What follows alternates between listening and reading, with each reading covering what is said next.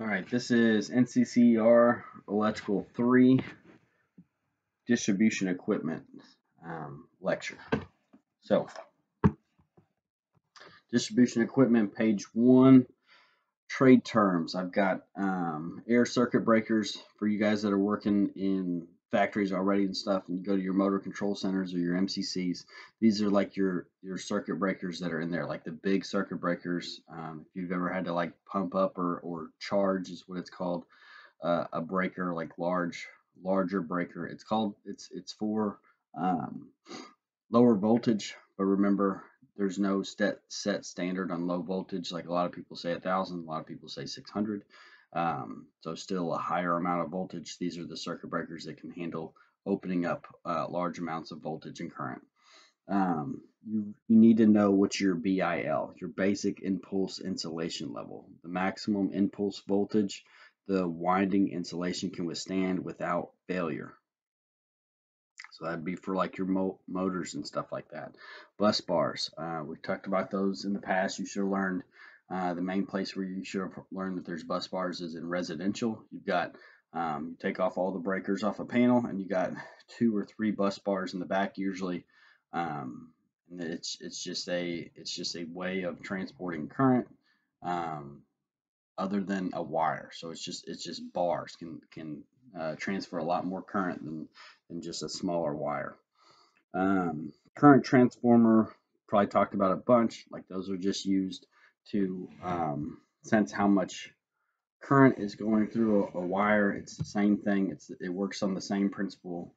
Or the like amp probes. If you ever have an amp probe, those work on the same theory. Like you clamp your amp probe around um, the wire, tells you how much current's flowing through it. Same thing. They're used with GFCI outlets. They're also used with like air circuit breakers. Like that's what tells the air circuit breaker when it needs to trip. Um, Distribution transformers. You just need to note that transformers are measured in kVA, just changing voltage up or down based on the needs. You should know what feeder is.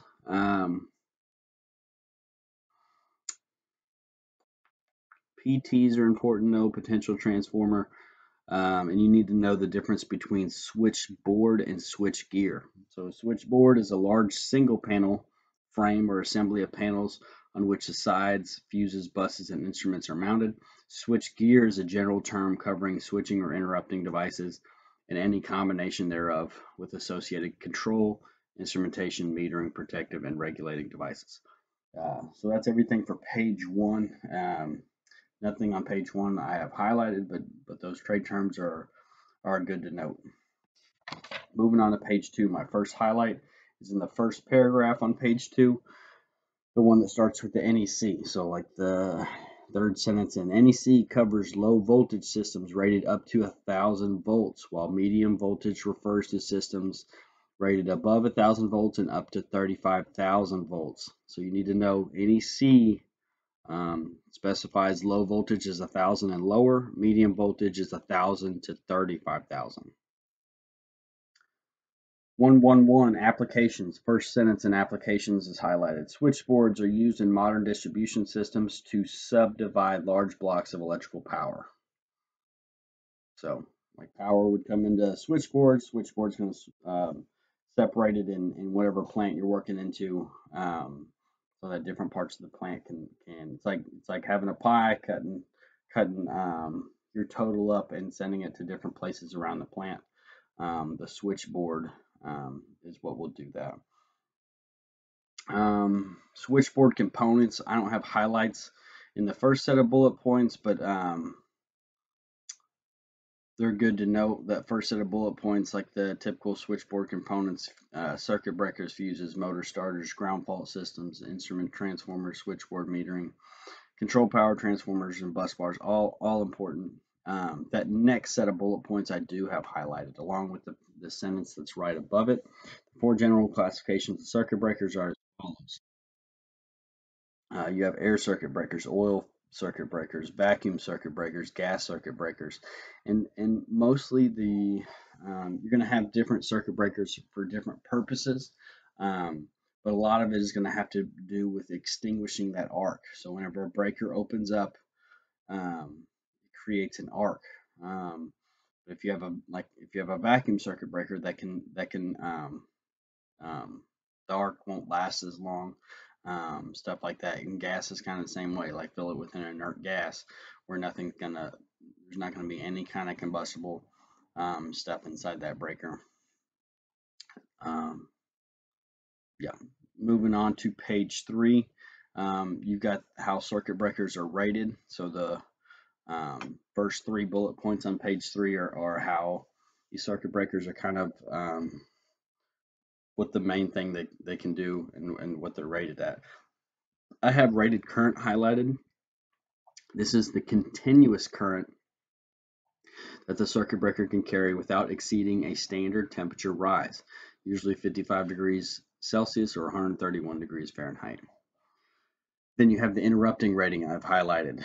Remember, this is all these are important, but this is very important that interrupting is how much current that the circuit breaker can open up with or disconnect. This is the maximum value of current at rated voltage that the circuit breaker is required to successfully interrupt for a limited number of operations under specified conditions. The term is usually applied to abnormal or emergency conditions. Just like whenever I worked at Goodyear, if any of y'all have messed with these before, these are big breakers. Like they're you can't like pick them up yourself, or a lot of them you can't for the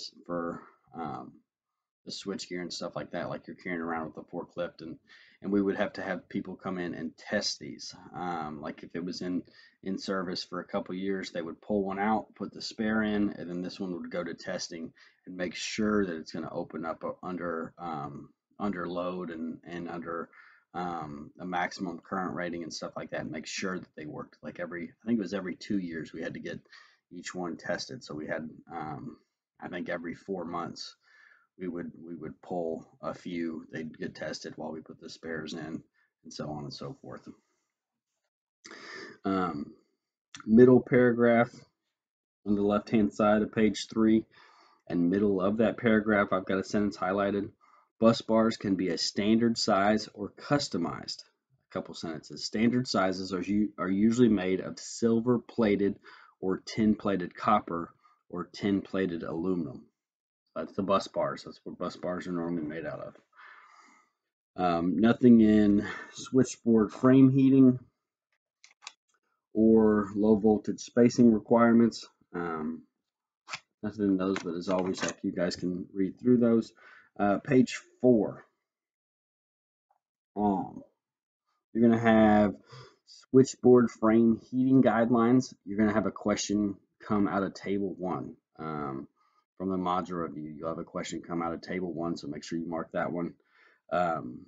Cable bracing. So, if you've ever seen something go over current or have a short circuit or a ground fault, you might have noticed like something jumped, like something moves whenever a circuit breaker has to trip. Like there's a force that happens, and the more voltage and the more current that you're passing through something, the more that something can move. So this stuff has to be braced and insulated, so that there's not like a catastrophic come apart of switchgear equipment whenever something bad does happen.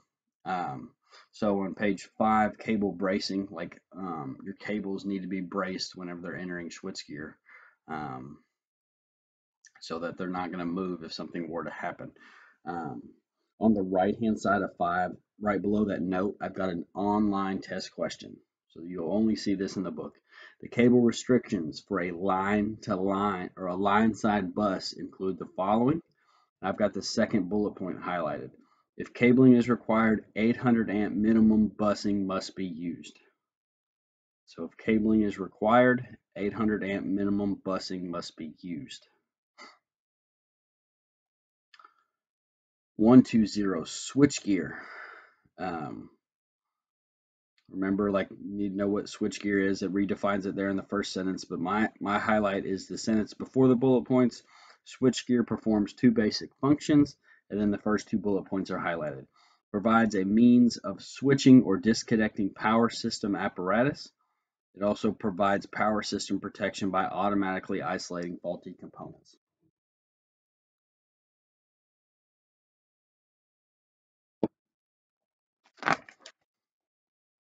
Switchgear construction. 121 on page 6, second paragraph, last sentence. Metal-clad switchgear enclosures are divided into 3 sections: the front section, the bus section, and the cable or termination section.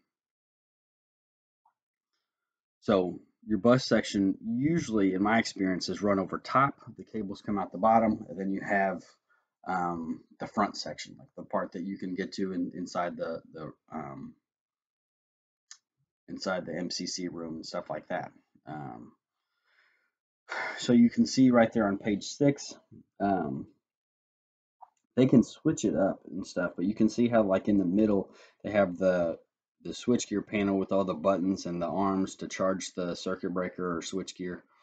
And then above and below they have panels to open up to do either your cabling or your bus bars. If I had to guess, I think the bus bars run through the top of that and the cables run out the bottom. And then that's usually how I've seen stuff in the places that I've worked. Control and metering safety standards. Nothing highlighted in this short little section, but they will have, usually a lot of these panels will have some sort of indication. They used to have like analog meters on all these. I worked at Goodyear, that was an older plant. They still had a bunch of the analog meters on the front to say how much amperage this is currently using. If you look back on page 6, you can see the little white panel. So this has become more and more of a digital technology where you're going to have like a little computer screen or just a little screen that's telling you what it's doing rather than analog meters. 1, 2, 3 wiring system. So how these are getting wired up. So the first set of bullet points are the restrictions in the wiring system. You might want to highlight that sentence before. Wire harnessing is generally used within the switchboard with the following restrictions. And I have the third bullet point highlighted. Wire ties must be applied to the harnessed wiring every 3 to 4 inches with self-adhesive cable ties spaced at every 12 inches. That's all I've got for this page. Flipping over to page 8 and 9.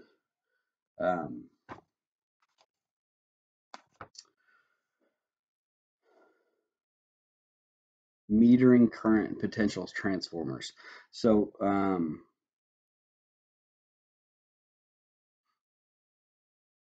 nothing highlighted in those. It'd be worth reading through that little short section. I guess it says CTs and PTs will be discussed later in this module. But they're just used for where you're using fusing and stuff like that in the panel. Nothing in switchgear handling, storage, and installation. Obviously, this needs to be in a cooler, dry area. Can't be wet at all. Like it has to be in like not a clean room, but not out on, usually not out on the factory floor. Medium voltage limiting switches. 130. Ratings. Ratings for switches include the following.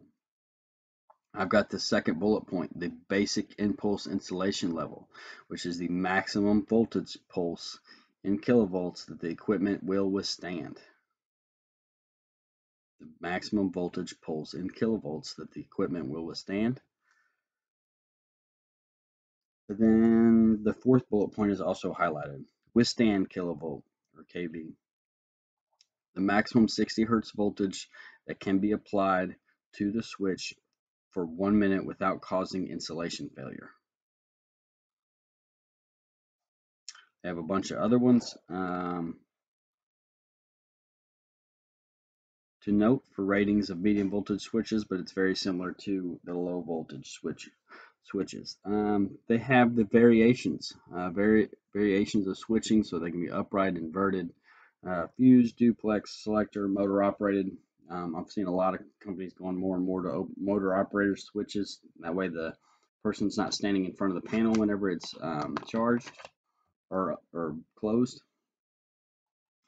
1, 3, 3, 4, and 5 and 6 I do not have highlights in, but it's worth reading. So like opening operation, closing, maintenance I talked about a little bit, where people have to, like, it's not something that it's usually a secondhand company that's coming in to maintenance these things. But opening and closing, like, that's where you're gonna wear the big arc flash suit with the big hood, like the big alien looking hood, to go in and open and close those. Page 11, bolted pressure switches. Bolted pressure switches, 140, page 11. I've got the second sentence highlighted. They are often used instead of circuit breakers because they are inexpensive and can handle a higher available fault current. So you can see a picture of that in figure 6 at the bottom left of page 11. Ground fault, 141.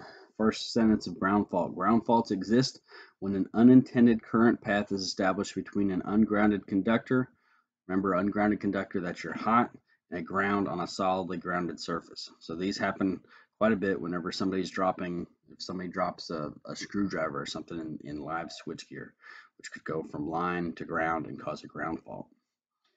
Phase failure, 142, first sentence is highlighted. If a phase failure relay is installed, it will cause a trip of the bolted pressure switch if a phase is lost.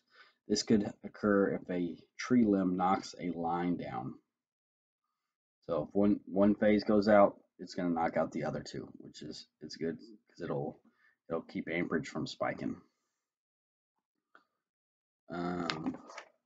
Nothing in the blown main fuse detector, a little 2 or 3 sentence section. Flipping over to maintenance.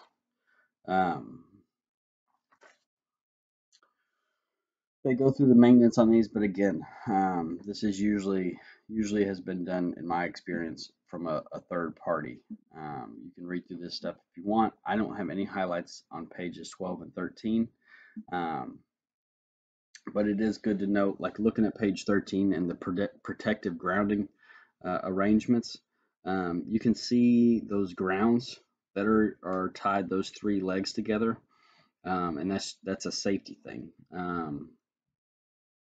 You might see those like when we have power and stuff out down here in South Louisiana, you might notice those out on power lines and stuff, and that's to keep the linemen safe, make sure nobody's backfeeding with a generator or something along those lines, like they are grounding out power lines. You can ground them out in a box or ground them out on the actual power lines or different places. But it's just mostly a safety thing. Flipping over to 14 and 15, going into transformers. Transformers I feel like are pretty easy because there's no moving parts. They're literally just changing voltage from one thing to another most times. All the times. But they go through transformer theory. I don't have anything in transformer theory. We've gone over that in the past. Transformer nameplate data, 152.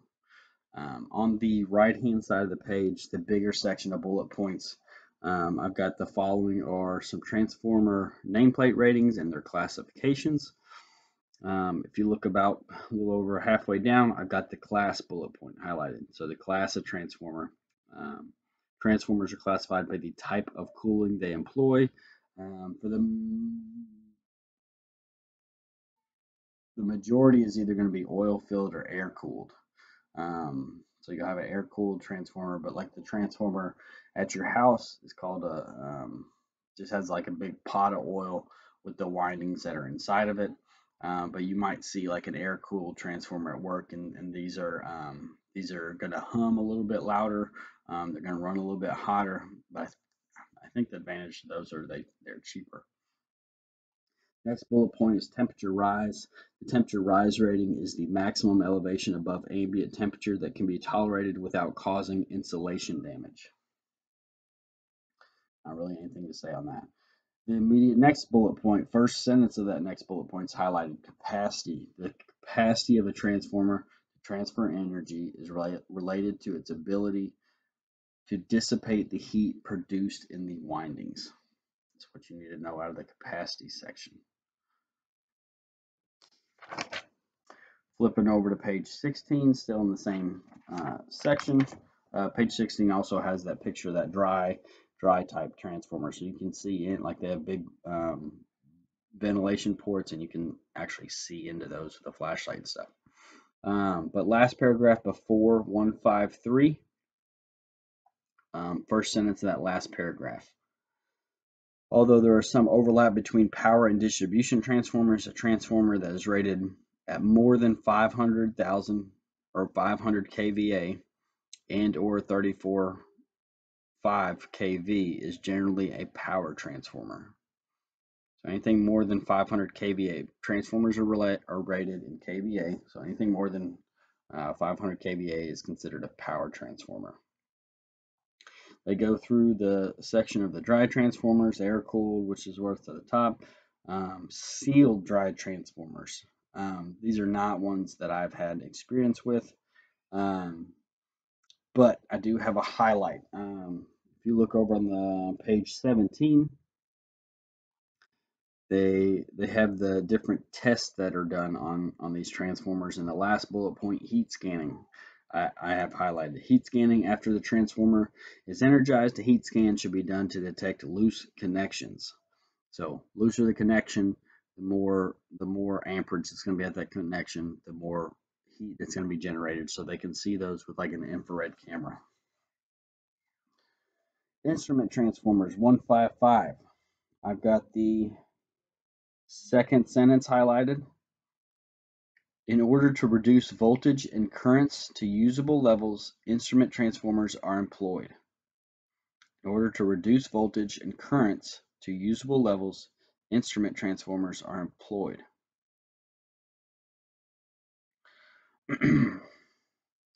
The last paragraph on page 17 is highlighted. The standard output voltage of potential transformers is either 120 volts or 69.3 volts, depending on whether the primary winding uses phase-to-phase or phase-to-neutral connections.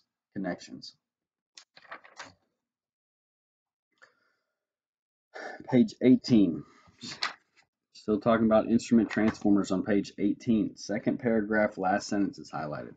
The secondary of a current transformer is usually designed for a rated current of 5 amps.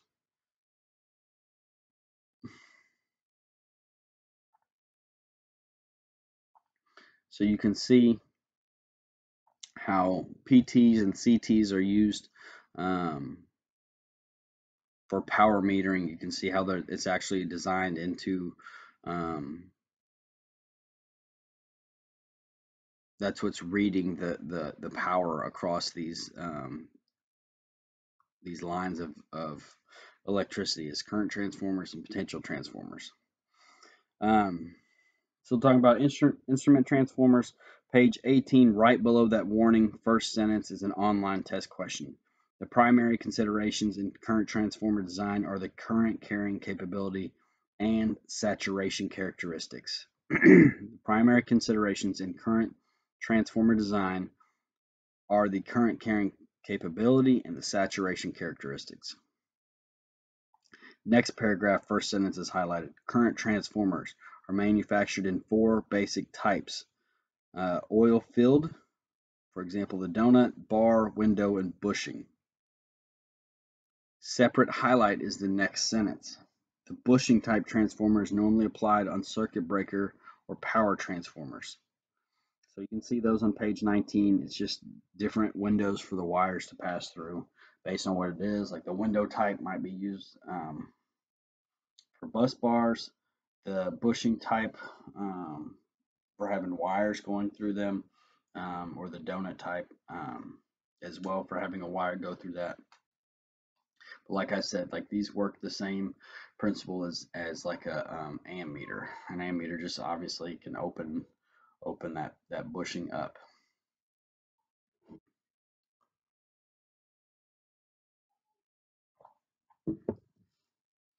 160 panel boards. Moving on to pages 21 or 20 and 21.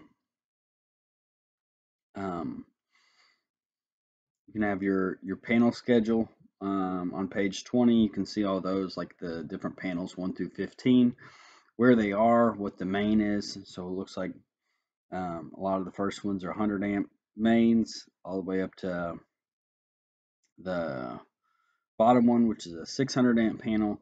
So it tells you number of circuits, breaker ratings, number of poles, and what it's for.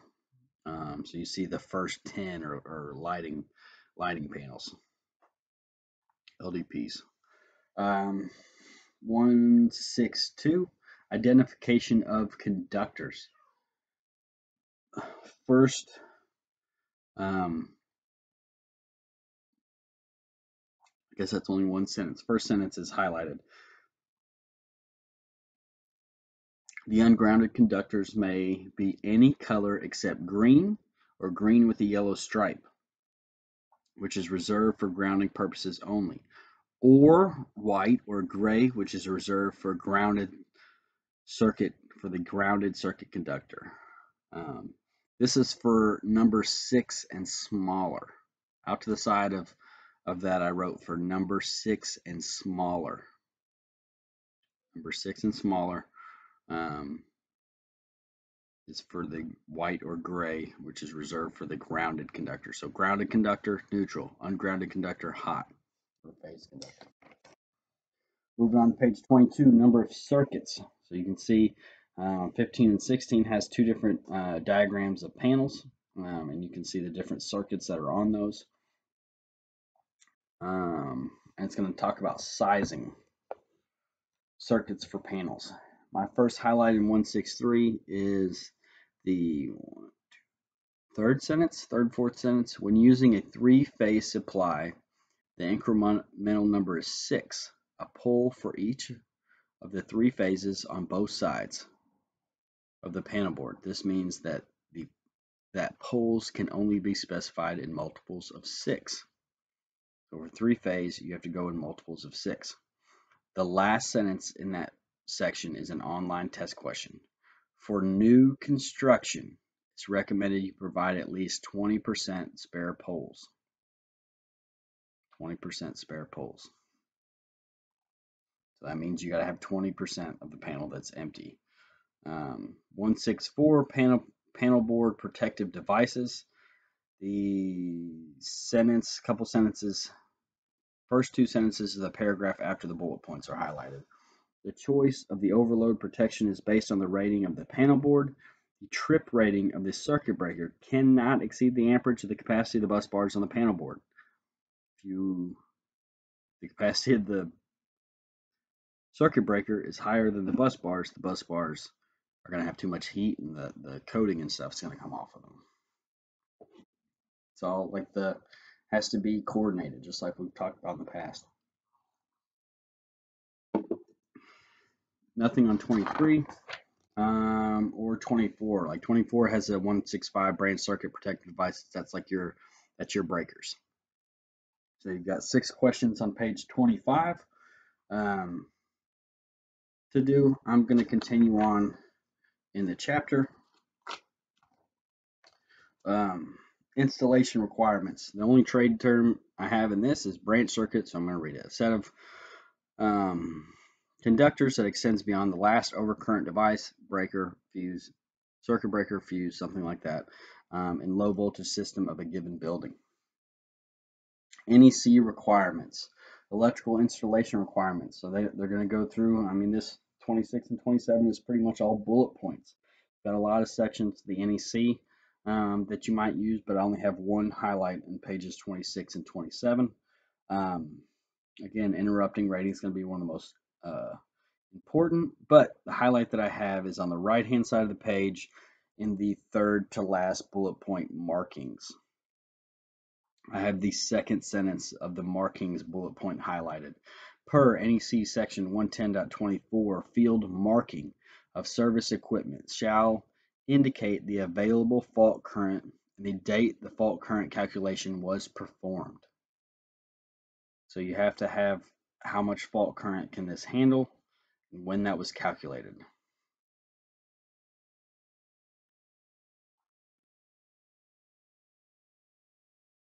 Page 27. They talk it like you can see the little case history down there. It looks like a unused. They had a unused opening that was left uncovered, and a mouse or a rat got in there and went across either across phase to ground or phase to phase, and that's a lot of money in fixes in there. So cover up those holes that you aren't using. Nothing highlighted on page 27. Going into page 28. Tap rules, just know that the tap is where you're connecting to the bus bar usually, like where you're getting power from. Wouldn't be the worst thing in the world to read section 213 if you don't know what a tap is. 214, grounding requirements. Everything's going to have grounding requirements. The top right of page 28, electrodes. I've got the first sentence of electrodes as an online test question. Online test question, first sentence of electrodes. NEC sections 250.52 and 3 require that when rod or pipe electrodes are used, they must extend a minimum of 8 feet into the soil. 8 feet into the soil. Requirements for switchboards and panel boards. 408, NEC 408 covers those. And they have the requirements as follows in the bullet points. I have the first bullet point, I guess just the first sentence of the first bullet point on page 29 highlighted. Phasing. NEC section 408.3E1 states that AC phasing in switchboards must be arranged ABC from front to back, top to bottom, or left to right when facing the front of the switchboard, switchgear, or panel board. The next sentence I do not have highlighted, but I should have. In systems containing a high leg, like high leg 208, the B phase must be the conductor having the higher voltage. So B phase would be your high voltage, usually marked with orange electrical tape or wire or insulation. 220, electrical diagrams of distribution equipment. You can see all the abbreviations right there on the right-hand side of the page. I've got the sentence before all the abbreviations highlighted. The following abbreviations are used to represent meters. I've got this CRO. CRO is for an oscilloscope. So that would be an abbreviation for having an oscilloscope somewhere. Then I also have the pH or phase meter highlighted as well.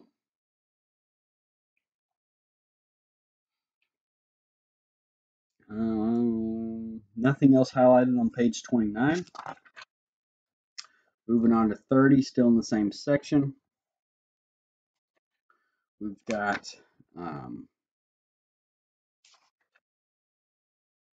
it shows some diagrams and stuff like that, and you guys should be familiar with those, like with a control relay or normally open or normally closed contact symbol. You guys by now should be familiar with those.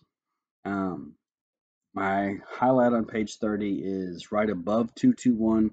It's the third to last sentence, or middle sentence in that one last paragraph before 221. Non-standard abbreviations will typically be defined in the diagram notes or the legend. Usually the legend. Legend is where you go first whenever you don't know what something is. 221, single line diagrams we've talked about in the past, but it just shows the interconnections between different pieces of equipment where one line can represent many lines in there. No highlights in those. Elementary diagrams, again, nothing in there. Interconnection diagrams 223. First paragraph, last sentence is highlighted. These drawings show all electrical connections within an enclosure, which each wire is labeled to indicate where each end of the wire is terminated. So those make it the easiest whenever you're wiring stuff up. So you're going to have different types of connection diagrams. If you flipped over to page 32, you can see a single line diagram. Figure 24 shows an elementary schematic diagram. And then 25 shows a point-to-point connection diagram. Usually,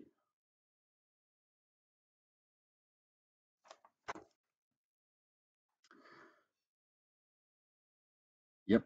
Connection diagrams, 224. First sentence of 224 is highlighted. The connection diagram shows the internal wiring connections between the parts that make up an apparatus. The connection diagram shows the internal wiring connections between the parts that make up an apparatus. So that's 224, first sentence. 225, manufacturing, drawings. You're going to have just the bullet points are what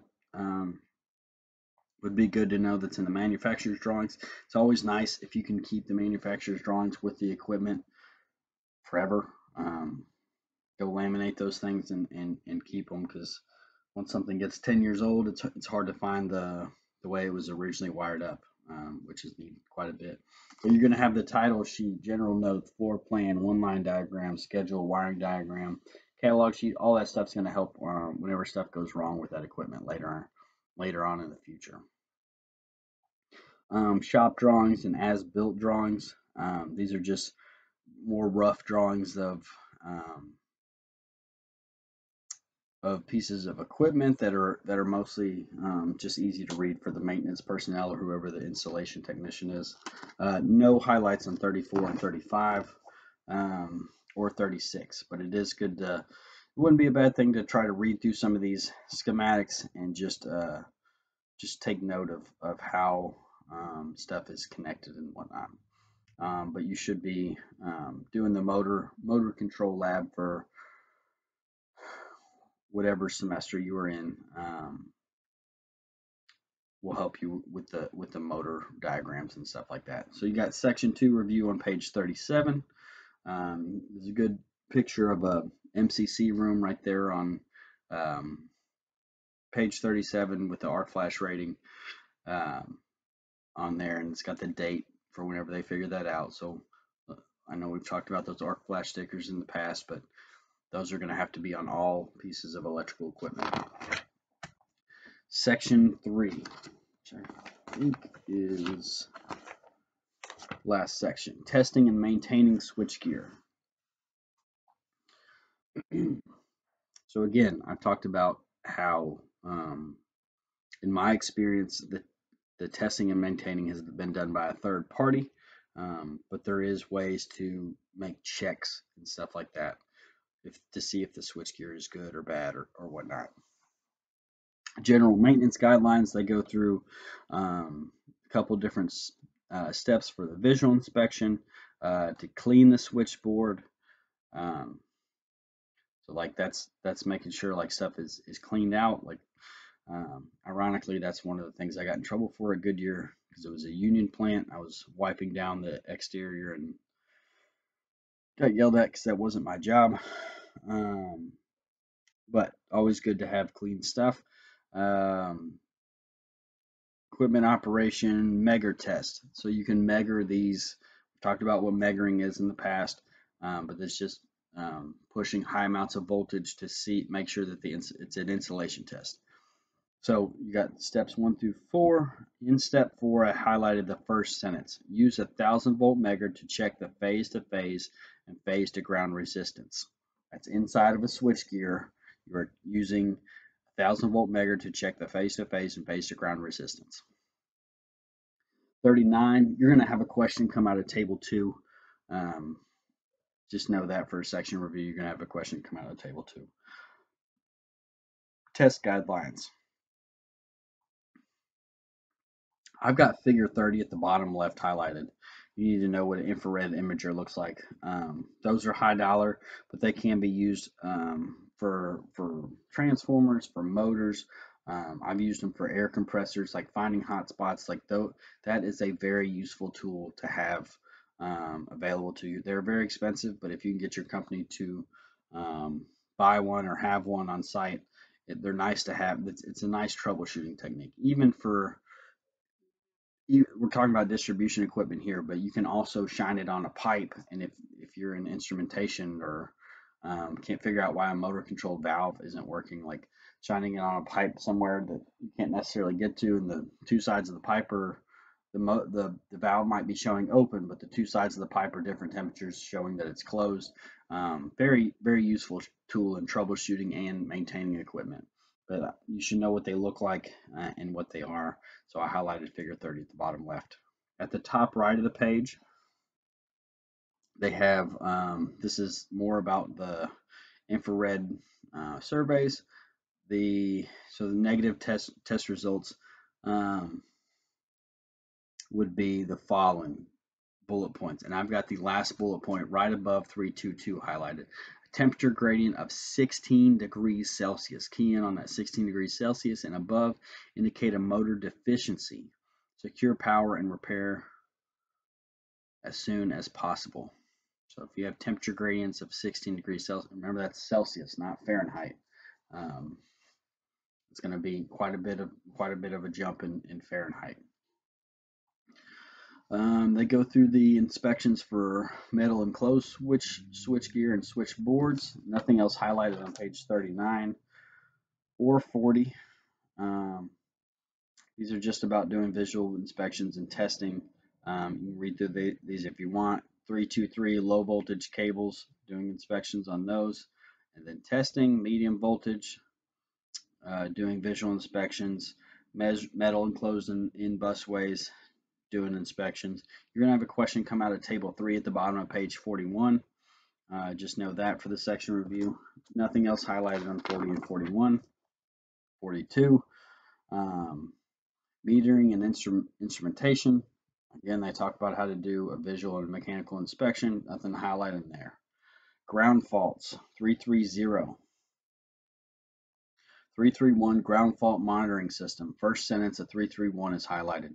Ground fault relays are used to protect equipment against ground faults. The immediate next sentence in 3 bullet points is a separate highlight. The 3 basic methods of sensing ground faults include the following: ground return method, residual method, and the zero sequence method.